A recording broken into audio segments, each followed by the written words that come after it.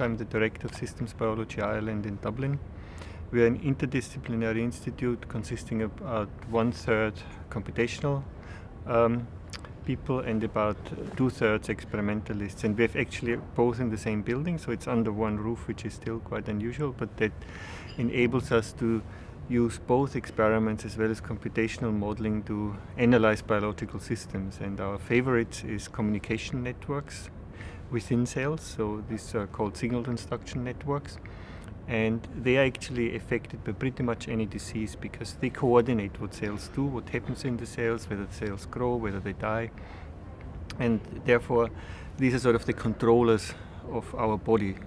And therefore in diseases like cancer, they are heavily affected, they go wrong, they transmit the wrong information, and this is then when tissues, for instance, start to grow without restriction. They are also actually a big source of therapeutic interventions because a lot of drugs, especially the new ones, target these nodes in these networks, either trying to set them right or more often to break networks which have gone wrong so that the cell will die.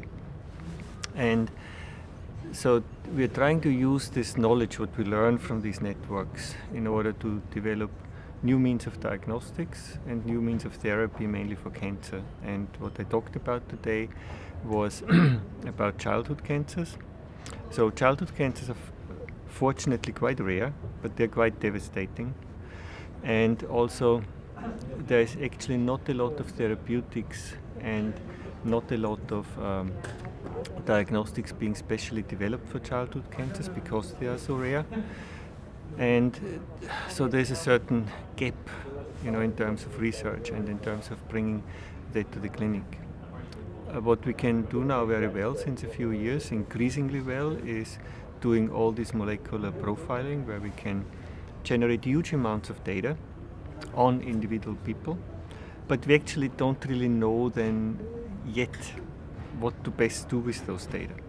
Unfortunately, it hasn't been that simple that we have a mutation in a gene and now you can design a drug which will target the corresponding protein and that's it. So that simple correlation, here's a mutation, we design a drug and we get a cure, that unfortunately didn't hold up.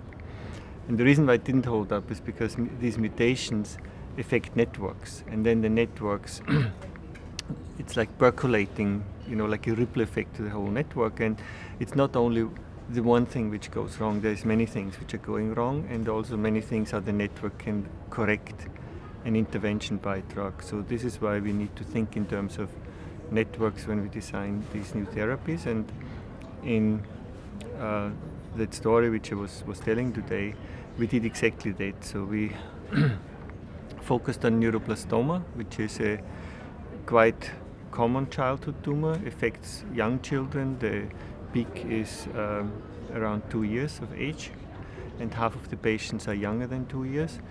It's a tumor which arises from the adrenal glands, and the symptoms are typically the babies get a huge belly and the parents get worried and take them to the doctor, and the tumors can grow massive.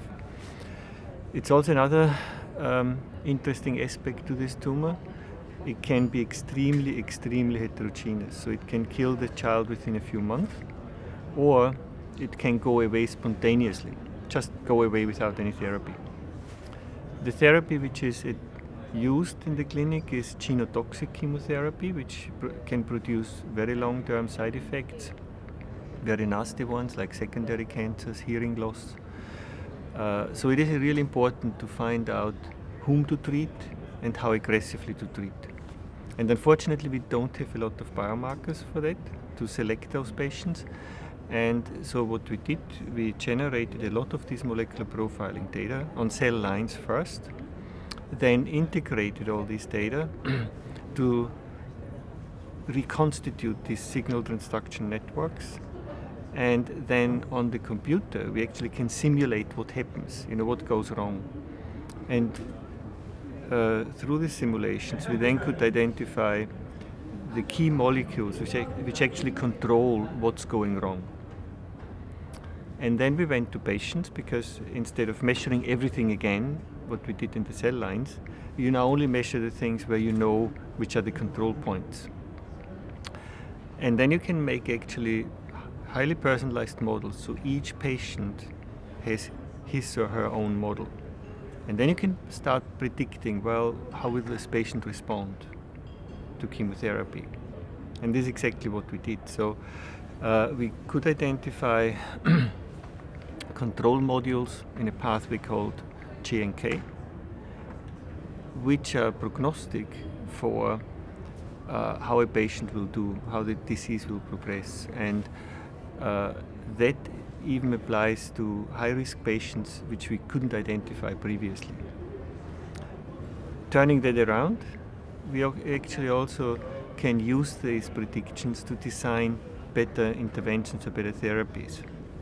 And for this we started looking at drug resistance. So we started at tumors which had been treated, gone away, but then came back and the patient relapsed. And we actually see in those relapsed tumors that changes in these modules, which are prognostic, also actually predict whether the tumor becomes resistant to drugs. So we can now build on that, and we are now actually working very closely with the Children's Hospital in Dublin, where we will follow neuroblastoma patients from diagnosis through the course of treatment, taking samples and refining the model.